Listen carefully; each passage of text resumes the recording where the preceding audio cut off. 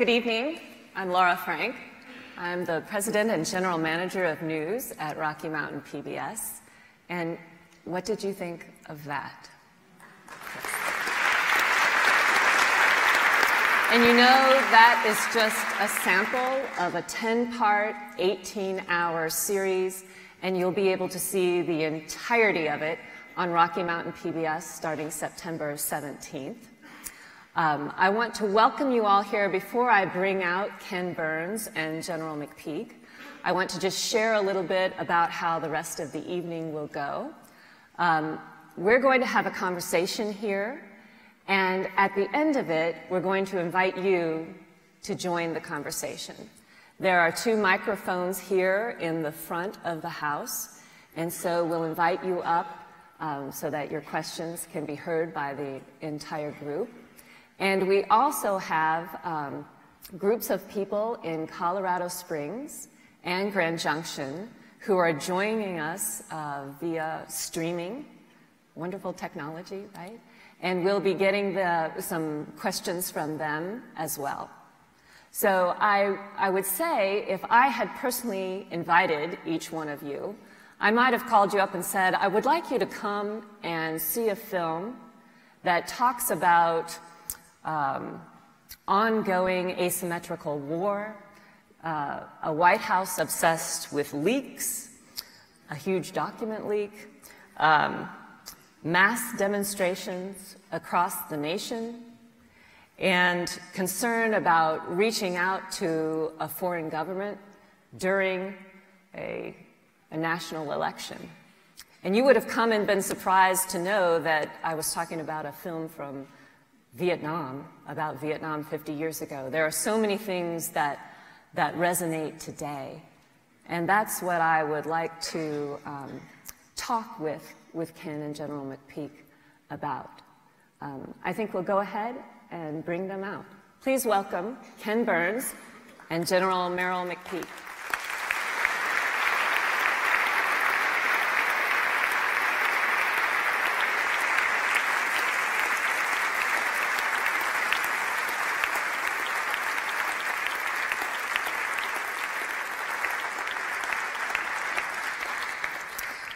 They need no introduction, but I'm just going to give a little bit of that. The outline areas have just joined us, caught up in the streaming.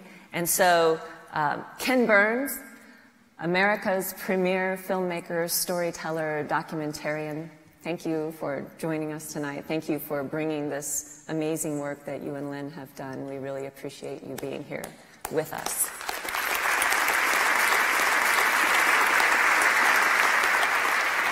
And General Merrill McPeak, who at one point, as you heard, was the Air Force Chief of Staff and a fighter pilot in Vietnam. He flew 256 combat missions in that war and was instrumental in helping Ken bring this story to us. Thank you, General. I'd like to start. We've spent some time in 1969 tonight. I'd like to bring us, before we come to the present, to pause a minute in 1989. And I'm going to quote George H.W. Bush in his inaugural address in 1989, talking about divisiveness in Congress and in our political system and across our country.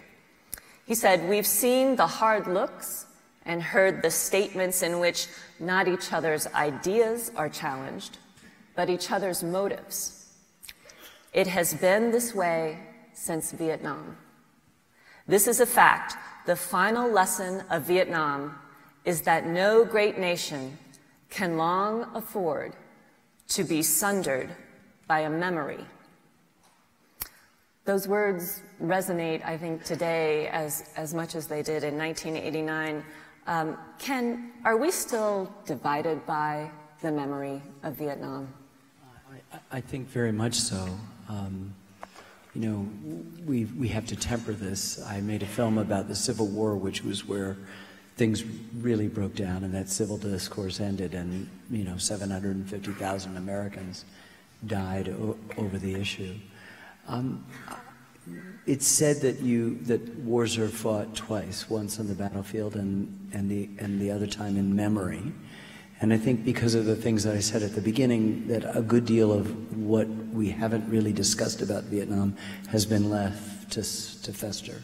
And I think we can feel that the seeds of that discontent manifest themselves today. You know, you quoted me in your opening remarks about all the ways, and there are dozens of other ways that it resonates. Now, we tend to say that history repeats itself, or that we're condemned to repeat what we don't remember. I don't believe that. Mark Twain is supposed to have said that history doesn't repeat itself, but it rhymes. And I like that. And I think we've spent a long time listening to the rhymes. That's what you look for, the patterns and the motifs. Human nature remains the same. That's the clear thing, and it superimposes itself over stuff that happened. And I think it's then that we perceive that. And so we have a moment, perhaps with Vietnam, which has so much unfinished business for so many Americans from all different perspectives. And we tried so hard in this film to make sure that we honored all the perspectives that were there, that we didn't sort of, in a knee-jerk fashion, make anybody wrong. When somebody did something well, we said that it was well, and we let the record of the other side speak for itself. That we have an opportunity to maybe begin to repair that which President Bush understood very, very well. That you know, I'm very fond of the first Republican president, Abraham Lincoln, and when he was a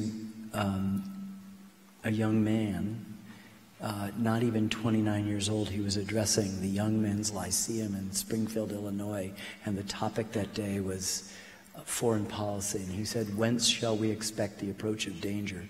Shall some transatlantic giant step the earth and crush us at a blow?" And he answered his own question, "Never. All the armies of Europe, Asia, and Africa could not by force take a drink from the Ohio River or make a track in the Blue Ridge in the trial of 1,000 years. If destruction be our lot, we must ourselves be its author and finisher. As a nation of free men, we will live through all time or die by suicide." That's our challenge. That is our challenge, is it? That's our challenge. General McPeak, you remained in the military. You have had a long and distinguished career. You've had a lot of time to think about the lessons of Vietnam. What do you think we should be taking away today? That's just a light question to start us off. I'm a war veteran. Can't you throw up a nice softball here to... Thank you for your service. Let me hit it out of the park. Yes. I can't improve on Ken Burns, first of all. So, I don't know, you probably know Ken, who said, "If you can remember the 60s, you weren't there." Was it Dick Gregory or somebody? Yes. But, look, I was a professional. When I got to Vietnam, I was 33 years old. A major unit commander, I commanded them, Misty forward air controllers. And just a professional.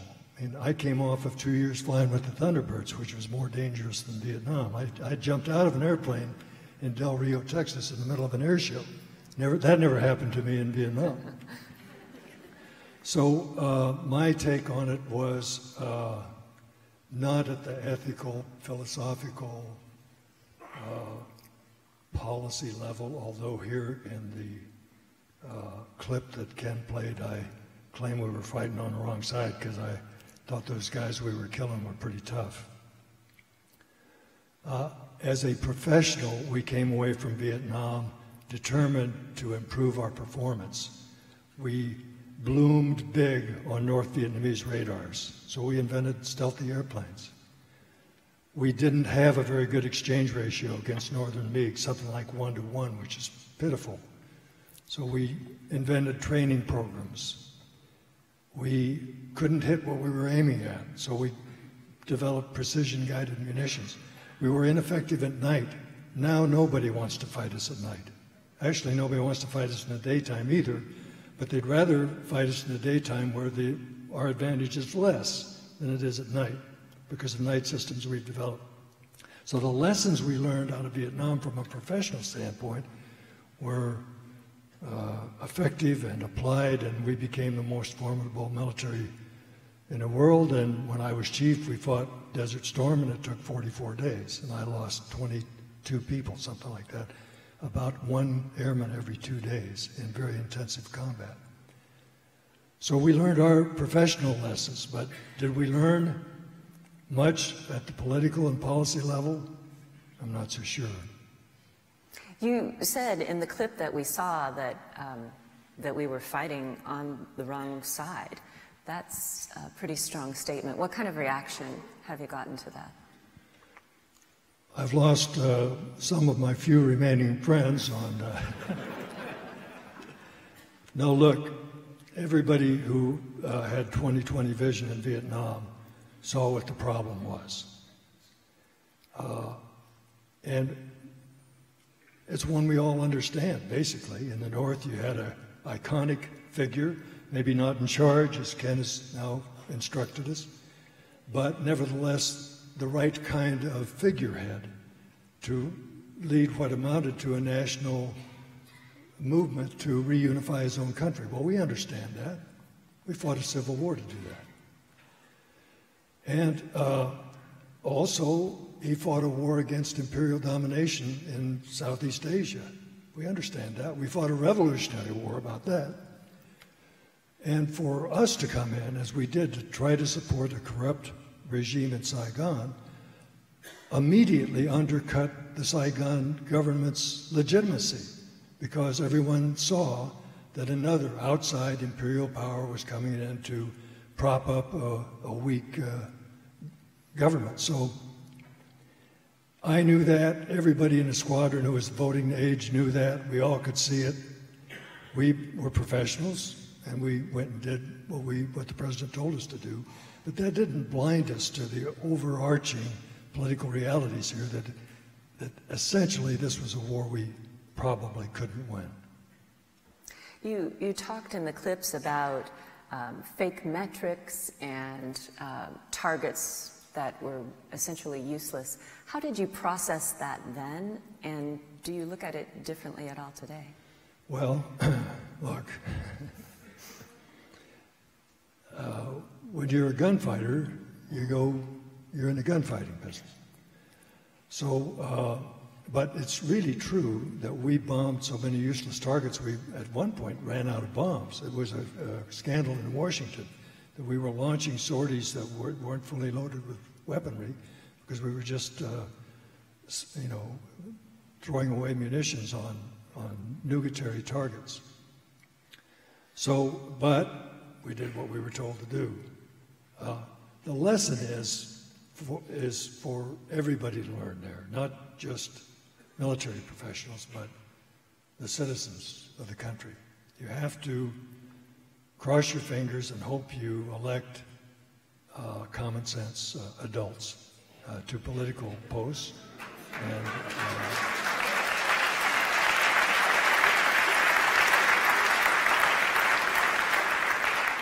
And even then, it's a 50-50 shot, right? Ken, you have now done a number of documentary series on our most important wars. How did this series about Vietnam change your view of the war itself in particular, or war in general? How has this changed you in these last 10 years that you've been working on this? I really don't recognize the person that began this project. You're a lot older for one. Yeah, I'm a lot older. And the person I am now, I don't, somewhere in the first leg of this 10-year around the world trip, I lost all my baggage about it. I remember the arrogance that I had that this was finally something I knew about, and understood almost immediately how little I knew about it and how much scholarship obliterated even what I thought was the facts. And that kind of daily humiliation was actually very, very helpful. And one of the things we wanted to do, we didn't have an agenda, we didn't have a political axe to grind, we weren't trying to sort of put our thumb on the scale. And what we did is we learned from the people we spoke to, we learned from our advisors, A fundamental thing, you know, in the editing room for filmmakers, when a scene is working and somebody tells you, well, it actually didn't, it's complicated, you kind of go, grrr. You don't want to mess with something. This is the first project in which we learned to welcome that and to really just bring in the complication and spend a lot of time removing things. You tend to think of the creation of a film as a kind of additive process, and it is to some extent, but it is more a subtractive one, pulling away stuff, the scaffolding and false work that you needed initially for the building to stand, and you don't need it anymore. So we found ourselves removing adjectives and adverbs a lot at the very end, and allowing things to speak for themselves, and more importantly, to allow as many different points of view to obtain as we could possibly do. So we weren't making anybody wrong, but we're also inviting every possible perspective. And I think what's important is you can see the Vietnamese voices do an interesting thing. They offer a different point of view, of course, and that's interesting. But I think more often than not, they triangulate. You know, triangulation is you gain perspective when you leave something. You hopefully have some wisdom about it. Scholarship permits you to connect some dots that weren't always made by journalism. But I think here, triangulation allows you to fix an event more precisely because you have so many different perspectives, and yet permit those perspectives to obtain. So, I mean, I've never had a more challenging and therefore more satisfying production to work on. I know Lynn feels the same way. It was a real struggle. It was very, very hard. But, you know, with General McPeak and Jim Wilbanks and others who advised us, we had our own education. Rather than coming in and saying what we knew, telling people what they should know, which the last time I checked is called homework, we would rather share with you a process of discovery, which is, of course, in the case of this war, joyous at times, tragic at times, but more often than not, it's just complicated. And that's really, at the end of the day, it's really, really complicated. And if you think you know, you don't know. And there's lots of stuff that we can't tie up in a nice, neat bow. This is a narrative operating on many different levels, kind of a complicated epic novel with primary and secondary and tertiary characters and cameos that appear, and not just the talking heads, but historical figures as well. But there's no one answer, and there's no one truth. Did you discover during the process surprising similarities between Vietnam and the other wars that you have documented? You know, it's what they say about unhappy families, you know. All wars are the same. All wars are the same. And yet they have this terrifying uniqueness to them in their own way. And it's been true since the Greeks have been writing about that, and back, I assume, before recorded history. And yet what you find are dynamics singular to that war, but mostly it's the same. I mean, the process of working on this, it doesn't feel that different than working on the Civil War or World War II, or more to the point on baseball or jazz.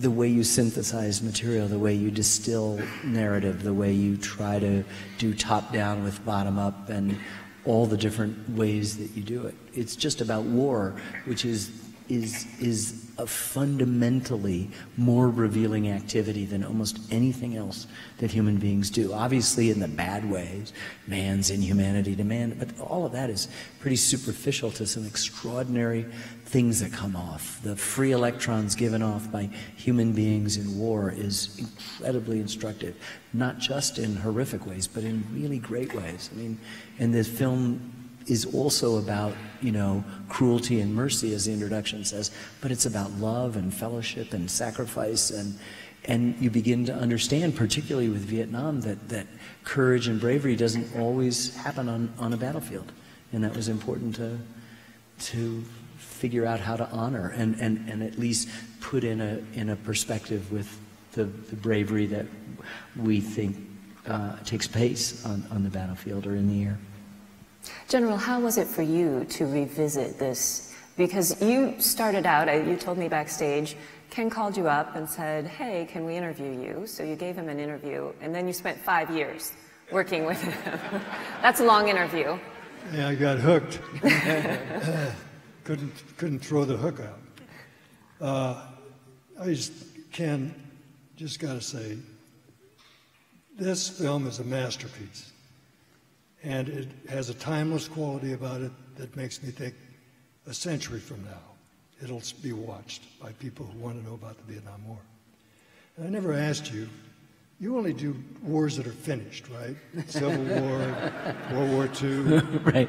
Vietnam. Yeah, so you haven't done Korea because, as we see today, it's not over yet. It's not over, right? And the same with World War I. If you look at the Middle East, World War I's not over yet. We are going to tackle in the next decade the American Revolution, because that's not over either. And clearly the Civil War is done. No one's fighting that, and World War II, there's nothing Nazi about anything going on right now. I think it's brilliant to concentrate on the wars that are over. Yes, exactly. I'm getting texts from Grand Junction and Colorado Springs. I'm supposed to wait until the question and answer, but I've just gotten one from Terry Kraft in Grand Junction, who wants to ask Ken, and it fits right in with what we're saying, so I'm going to ask it now. What series that you've done took the largest emotional toll on you? Oh, this one. Why?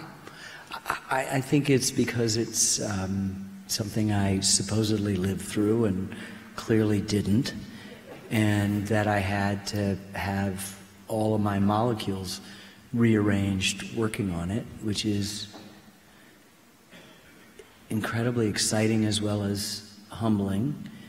And because I think that so much of what's going on today had, as we've been saying over and over again, its sort of roots in Vietnam, and these things have metastasized to that dangerous level that President Bush was speaking about. And I think maybe the metastasis might not be as good an example or good as metaphor as maybe a virus that, the vaccine is, of course, a little bit of the disease that then prompts your body to learn how to fight that disease. And I think that maybe talking about Vietnam and having the kind of conversations about what actually went on. I found most people are embedded in their certainty about what they think happened, and in their hardened silos of resistance, and for lots of very understandable reasons.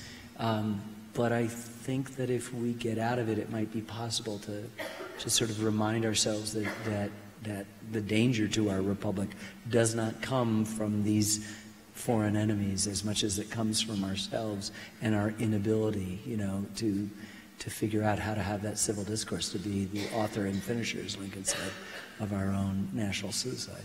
Do you think, we Americans kind of like staying in our silos, and I think probably a lot of folks here, Well, can I just say something? Yes, I asked Shelby Foote why the Civil War came, and he says, Americans like to think of themselves as uncompromising people, but our genius is for compromise, and when that broke down, we murdered each other. Mm-hmm. So actually, as much as we think I'm standing up for what I believe, the forward progress of the United States has all been based on people taking what George Will calls the politics of the half loaf. If you're getting the whole loaf, something's really wrong, right? It ought to be a compromise, and yet that's become a dirty word, both in our political scheme. It's very easy to blame our politicians. It also happens in our own lives, where we're all in a media culture kind of addicted to a binary thing that is absolutely certain that it's yes or no, when in fact there's huge gradations. It's going to be a complicated dilemma for us to work out of, and the only way to do it is to give up. There was a recent study that involved some researchers at the University of Colorado, I think I can mention that here at the University of Denver, that talked about how when people had a thin understanding of an important issue, they tended to be more polarized in their opinion about it. Do you think people is that why this is 18 hours long, so that we can come out of this with a little bit deeper understanding that maybe, because, the point of the quote quote that I started us out with in this conversation was that people are still standing on their sides about this, 20 years after and now 50 years after. Judge Learned Hand, and I would suggest that there's no better name for a jurist than Learned Hand, in the history of the United States, said that liberty is never being too sure you're right. And I think that what we all have about almost everything is a kind of superficial knowledge, a kind of conventional wisdom that doesn't serve us very well to get out of those tough silos. And you know, when I say the 20s to somebody, immediately you'll think of something, and it might be a flapper or a gangster or a revenuer busting up a cask of whiskey. I've been through the 20s on 10 films, and it's always different, and it's always much more interesting and complicated. And I would suggest that even what I was particularly impressed with in the meetings that we have all the time, we don't bring in our advisors to sort of ratify a fine cut. They're there in the earliest script discussions, even treatment things, and all the way through is that many of the scholars that we use, more than 24, all would say, I had no idea about stuff that was outside of their purview. And the veterans said that to us over and over again. And that was exciting, that we tend to think we know about something and we may not. And I still feel as if there's so much more to this to learn. It wasn't that it was 18 hours because we had this lesson for you to take home. It was that in order to tell a story and honor the battle. I spoke to I had two wonderful conversations before. One with somebody who said, you know, every history of Vietnam is a political history.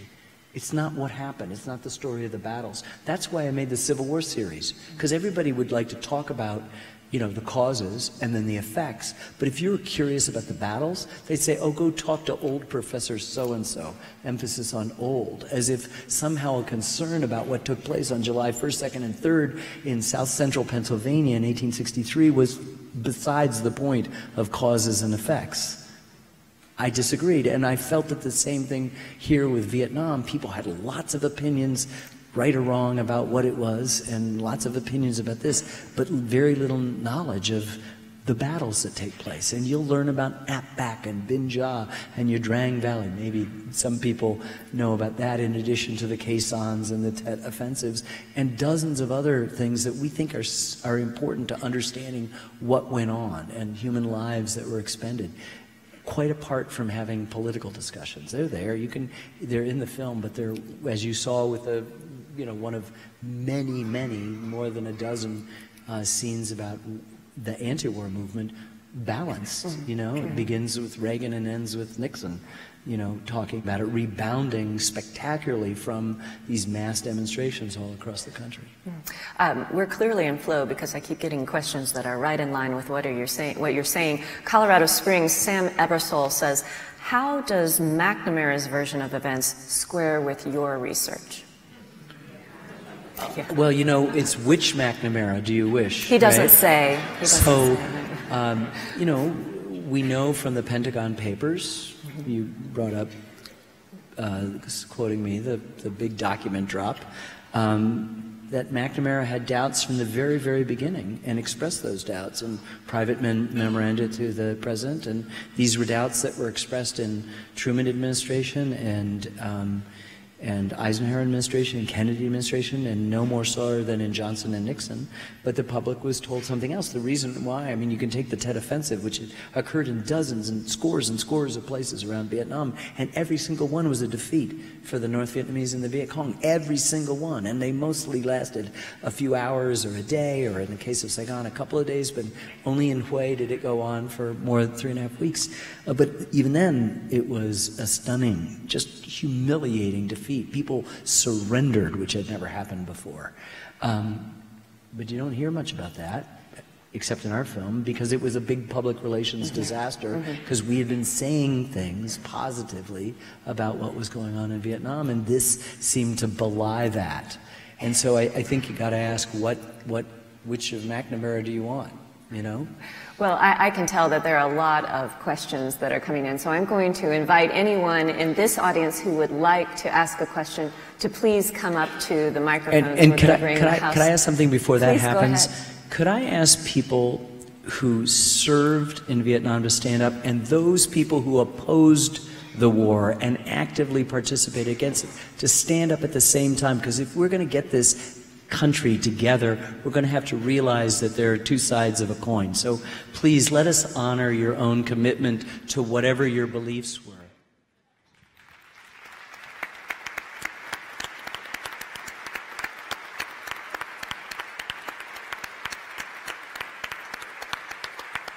I don't know if you can see in the western the screening area, but we have, I would say, more than a third, maybe close to half of the audience is standing. Thank you.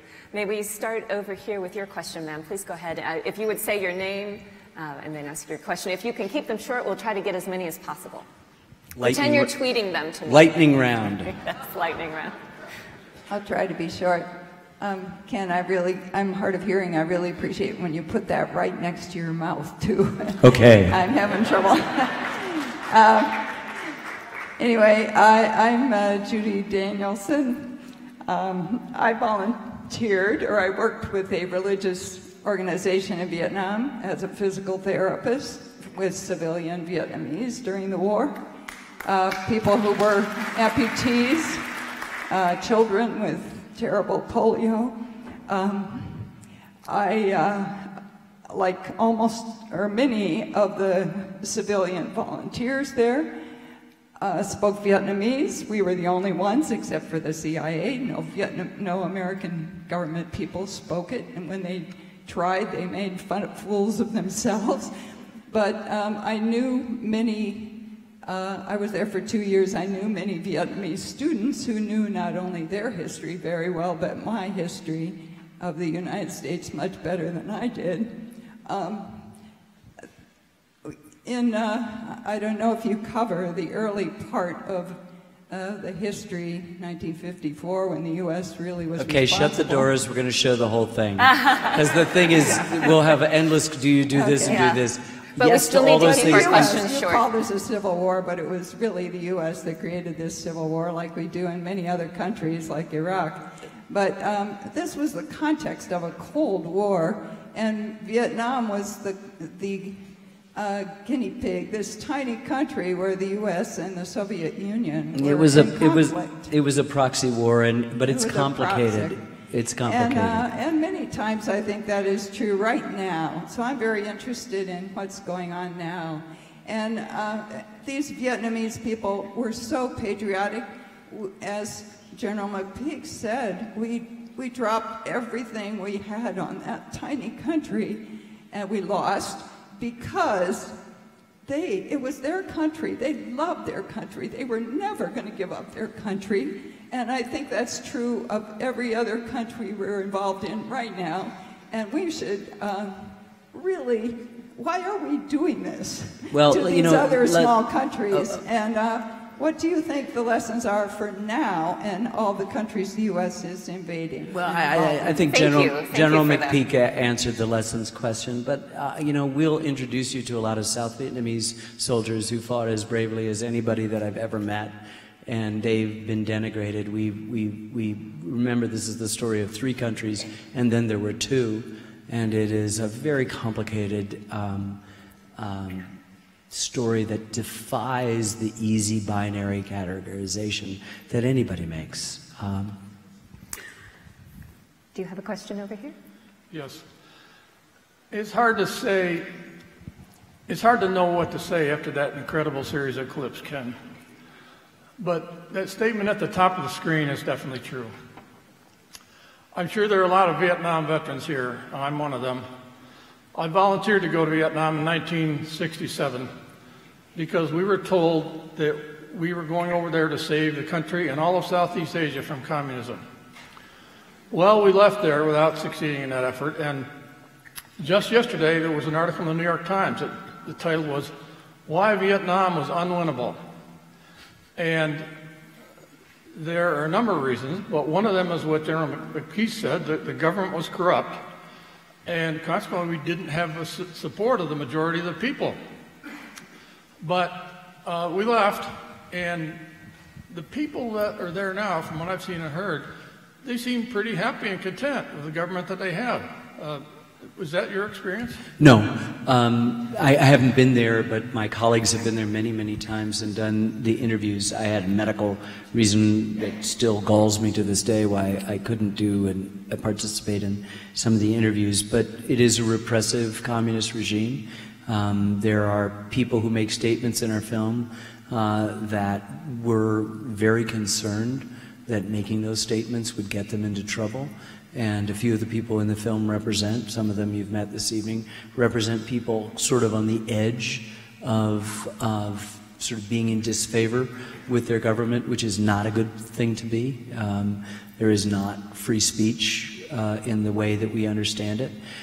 They are wrestling with Vietnam the way we are. And I would take just Bao Nin's statement, not only at the end of the introduction, saying, like Karl Marlantes, that nobody talks about it there either, but at the end that he lives in an apartment building and 6 young men are drafted and he's the only one who returns. They've had to soul search about their strategies. You know, it isn't just us dropping bombs, that's true, but also they had a strategy where they would wear us down, and that meant they would not, as Les One said, count the cost. So when we look at the body counts, which was a horrific metric that we invented, and we could say, well, we're killing 10 of them to us. This is a tiny country. 3 million people died. Everybody has a loss. It's way more. It's like Russia in the Second World War. Everybody knows somebody who was killed. It's devastating. And so they are now nearly 80 million people. That would make them one of the largest, if not the largest country in Europe. 75% were born after the fall of Saigon. They're incredibly industrious and entrepreneurial. They love Americans. They're very curious about who we are. And I think there are opportunities there for us to learn about each other without sort of applying what our own political filter suggests would be there for true across the board. I'm not suggesting that you've done that, sir, but I'm just saying that we really, liberty is not being too sure we're right. And it's a very complicated story that we've tried to tell. I'm going to just jump in right quick with a question from Grand Junction. David Clapp, would I like the General to speak on, was there one thing that we should have or should not have done that would have affected the outcome of the war, if that's something you can touch on quickly?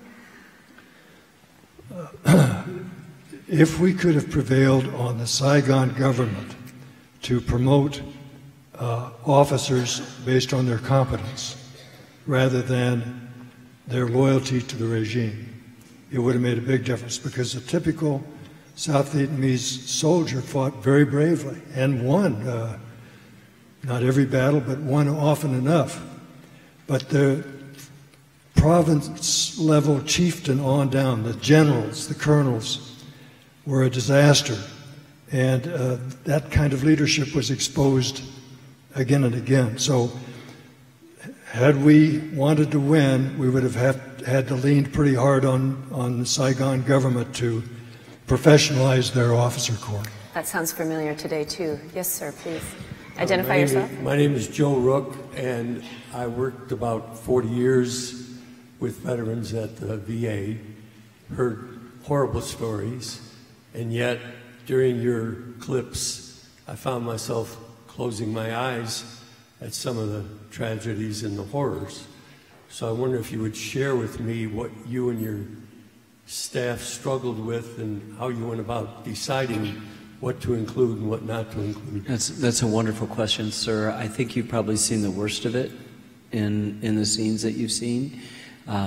As in all cases, the subtractive nature, as I was suggesting, is operative in this film. We've got lots worse stuff on the cutting room floor consciously. We wish to bring everyone along, and I can't think of anything more graphic than the assassination of Lem by Lawan during the middle of the Tet Offensive there that you saw not only in reverse in the introduction, but horrifyingly going forward, and we even deal with that photograph in subsequent moments in that same episode, a few other moments. But the same is true of the Civil War and World War II.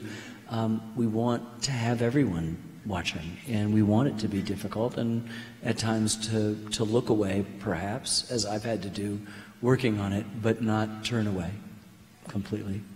And we have to look at it, all of it. And as you see, you know, look at it from all sides too. I mean, when the communists do a land reform that kills hundreds of thousands, we say that. When they massacre unarmed civilians, we say that. And we just don't hold feet to the fire kind of subjectively and in a kind of masochistic way. So was it a team discussion and a back and forth? It is. There's a kind of unspoken rhythm that you get into and how these things get structured and paced, and then also the kind of decisions of what to show. And so I live in New Hampshire, and I use this all the time. We make maple syrup there, and it takes 40 gallons of sap to make 1 gallon of maple syrup. And the process is pretty delicate, believe it or not, and pretty interesting, and the results are great. Northern comfort, we call it. But it requires 40 times the amount of material, and there's lots of discussions that go on all the time about the efficacy of various things, not just for their graphic nature, but for other sorts of things, you know, and particularly with war, when you want to make sure that you are, at the very least, exposing the reality of war. You can't sugarcoat a lot of stuff. And at the same time, you want to be able to speak about the civilian volunteers, which we do.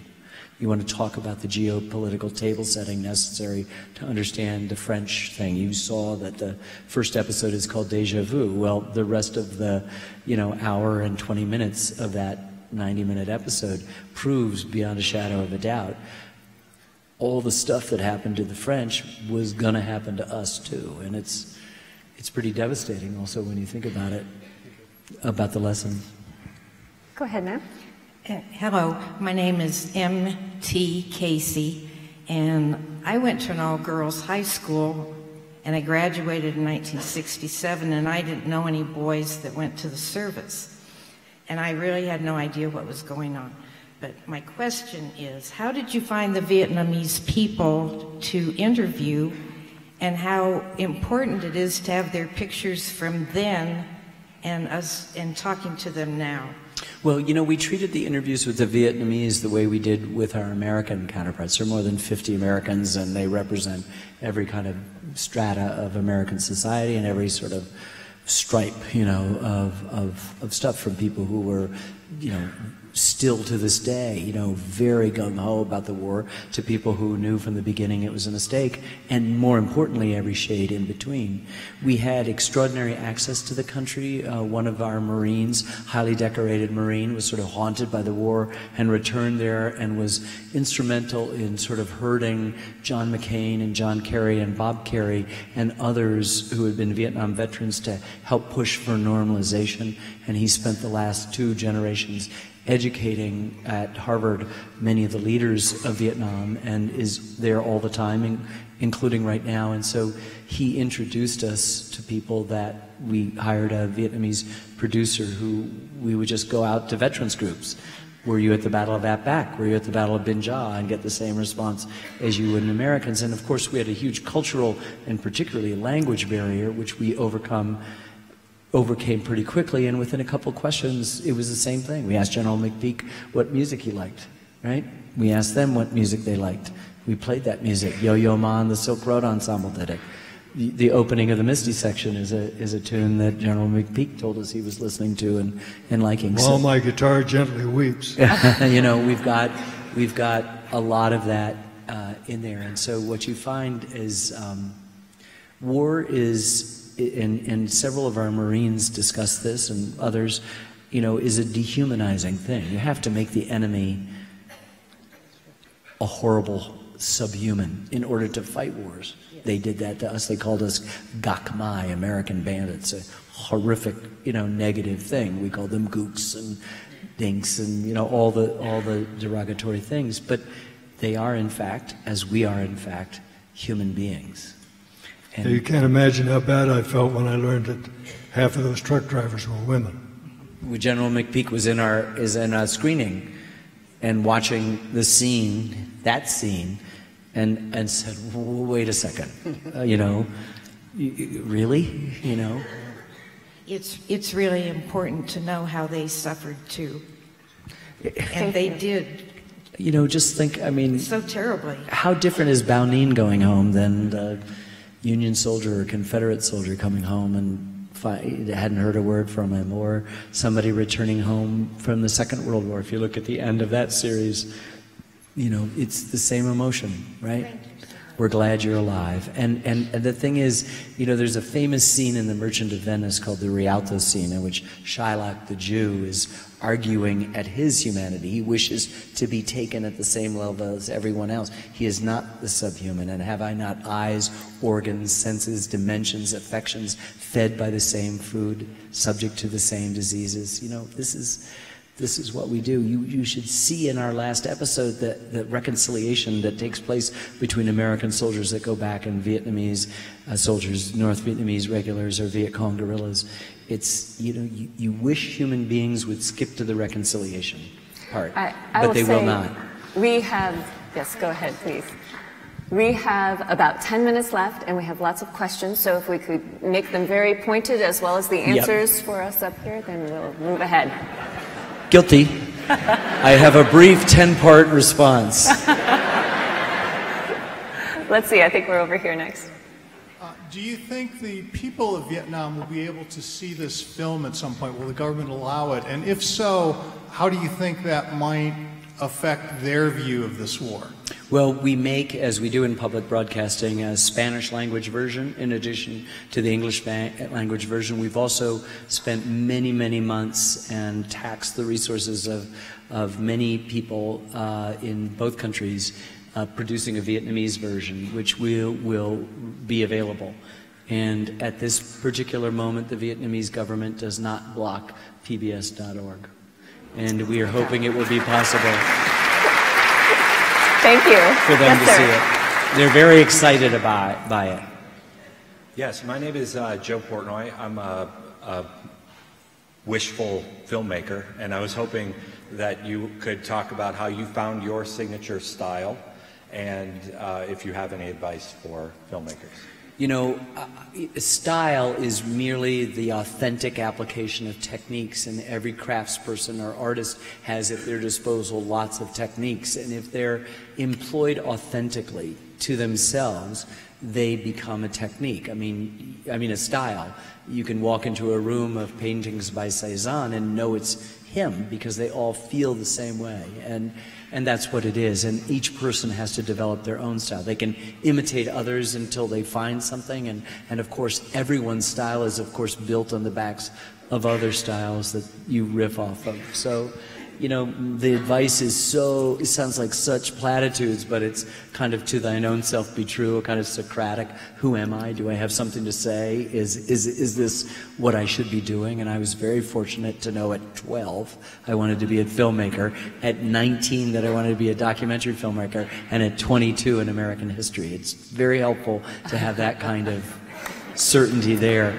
But that's not the case necessarily for everybody else. So the other thing is, what I learned more important than anything was just perseverance. That's it. I'm getting the signal that I'm supposed to wrap, but I know they don't have one of those hooks, so I'm going to allow 2 more questions here and there. Recognizing that there are so many threads to weave into this wonderful tapestry which we are going to be able to experience. 2 threads I have had personal experience with, and I'm wondering if when you encountered those threads, you explored them at all to be part of the film, or knew that the story was more complicated than you wanted to include. the orphans of the Vietnam War, many of whom are adoptees in our communities, and the refugees from South Vietnam. So both of those are part of the denouement, very briefly mentioned, but a hugely important part. When the fall of Saigon takes place in our film, about halfway through the 10th episode, there is a kind of accelerated arc to the end of it, which means that many important topics that you could open up and do entire films on, threads that would themselves could be woven together into magnificent tapestries in their own right, stand alone, you sort of have to run through. But I would love to have the conversation with you after you've seen the whole thing, and whether you feel that was a mistake to leave them out. Big debates happened about that, not leave them out, but make them just kind of a minor mention. It had to do with Aristotelian poetics, believe it or not, how stories are told, as much as it does our interest or lack thereof in that. And we certainly had an interest for both those things. I think you'll see. Thank you. And our last question, please. My name is Len Ackland. I was a civilian in Vietnam in 1967-68. 50 years ago, I was living in Hue. And I was intrigued by General McPeak's comment about fighting on the wrong side. And I'd like to ask you, Ken Burns, two things related to that. You used the number from 1945 to 1975 for the Vietnam War. Now, 1945, end of World War II, the French came back with American support. So it was the French Indochina War, typically, up until 1954, although 80% by 1952, 80% of the French war cost was being paid by the Americans. So I was curious to know how you broke that down and whether you would respond to General McPeak's comment. My question is, do you think that the United States should have been on either side in that war? It's complicated, and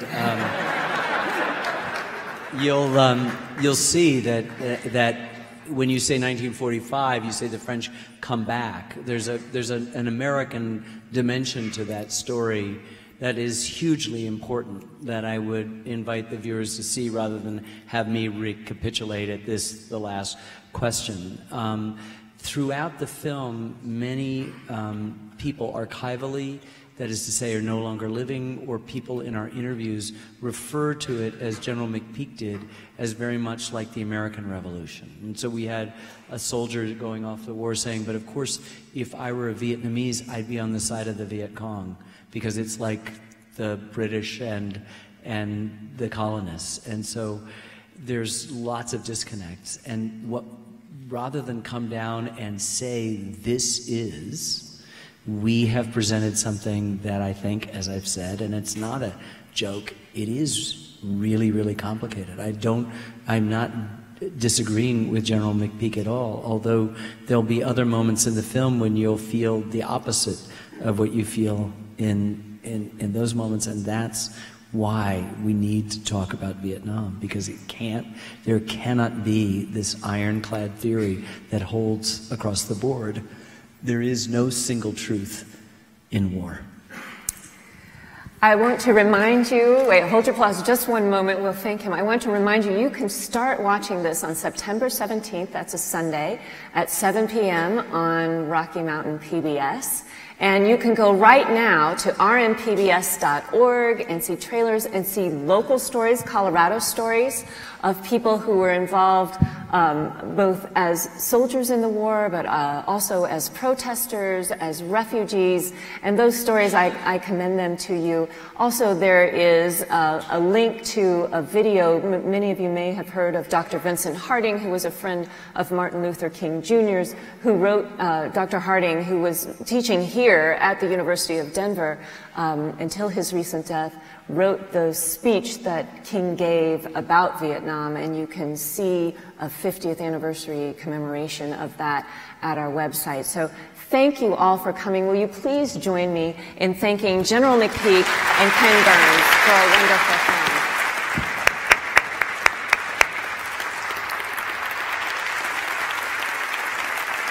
Thank you, sir.